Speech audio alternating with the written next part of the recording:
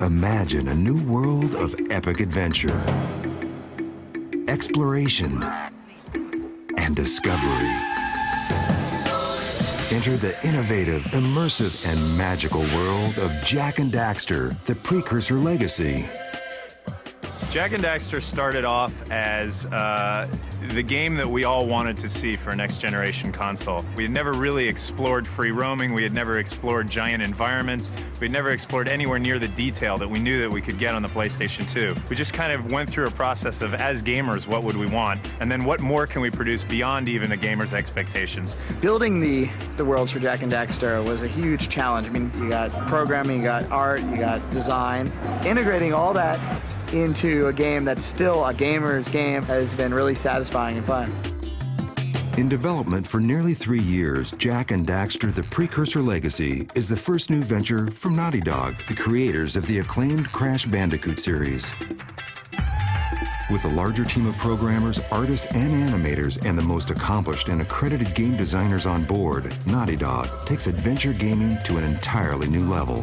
When the PlayStation 2 specs were announced and we started working with it, we realized that we really had capabilities beyond anything we had ever worked with as a team. In Jak and Daxter's case, that means a major technology push to really try to use the 10 or 20 million polygons a second that the PlayStation 2 is capable of.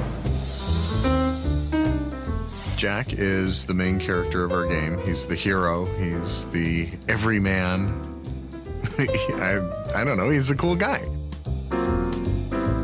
Daxter's Jak's best friend, and from the very beginning you realize this is an extremely annoying character in a very good way. Woo! Baby, it's your breath. Daxter actually falls into a vat of dark eco, which is kind of a primordial ooze.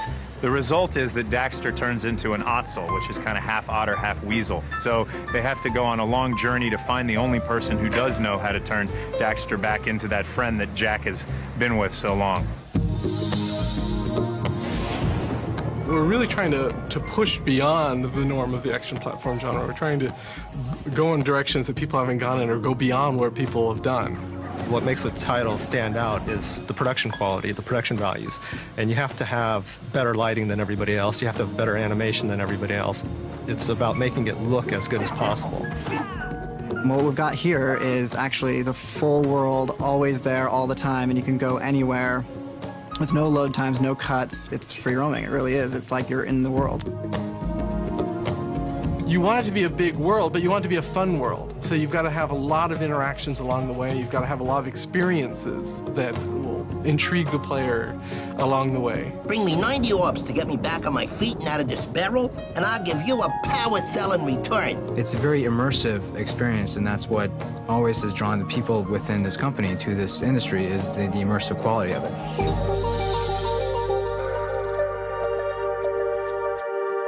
Animation has always been a big part of Naughty Dog games, so we created this system for Jak and Daxter which blends animation frames and creates new animation frames in order to lend the characters real fluidity and smoothness. His run can go right into a kick, and there's no pop or click, and it just is seamlessly smooth. We're looking for impact that couldn't possibly be achieved through conventional means like motion capture. We want to see the character jump and stretch to twice his height, or if he's punching, we want to see that fist be twice as big as it normally is. Because now that we're working with the PS2, we're able to do a lot of things we couldn't do with the lighting that we did in the previous games that we've done. We can have hundreds and hundreds of lights in our scenes, but we then are also able to then have that evolve. Now we've actually achieved what we always wanted to do, which is having the stages, the backgrounds cycle through a real time of day. If you stick around the village for about 24 minutes, you would see that you would go from sunrise to afternoon to sunset to night, and we also threw in an extra green sun to give us a green sunrise.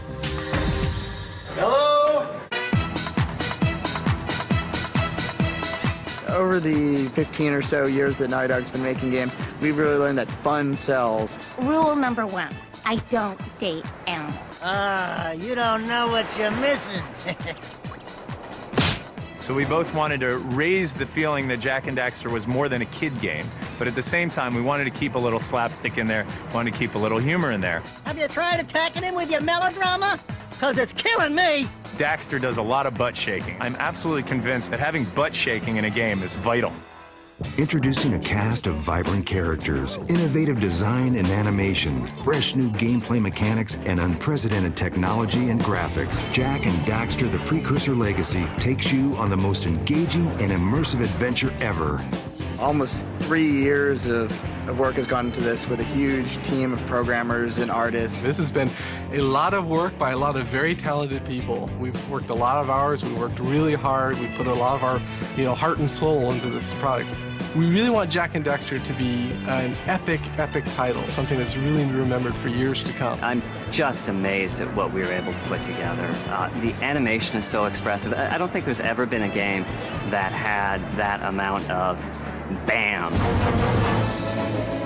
Jak and Daxter: The Precursor Legacy paves the way in next-generation gaming, delivering well beyond the expected, and celebrates the future of interactive entertainment.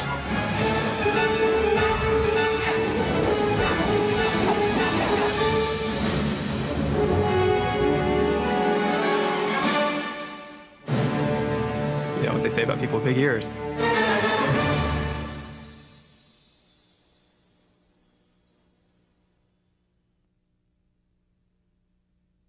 Oh.